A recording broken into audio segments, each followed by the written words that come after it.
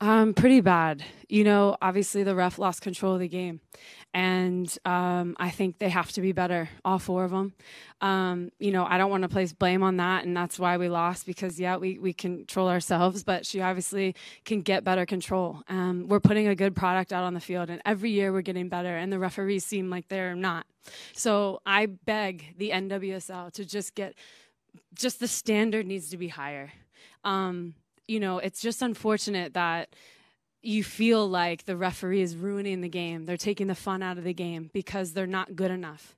And I don't mean to place blame, but I'm just so sick of coming out every Saturday or Sunday, and the standard is so low when we are trying to pick the standard up so high that the referees are just not good enough. Male, female, it doesn't matter. We need good referees. And you could then see that, you know, the standard for us will be even higher.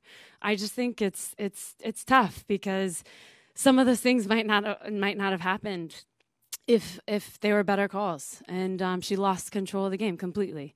And you could see that obviously Marta got really upset. Some players get upset and then things get out of hand when obviously the referee has no control of the game.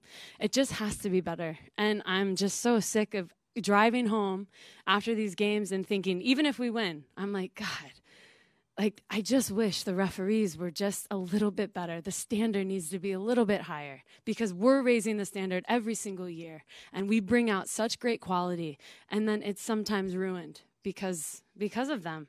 And that's the honest truth. And yeah, that's what I have to say about that.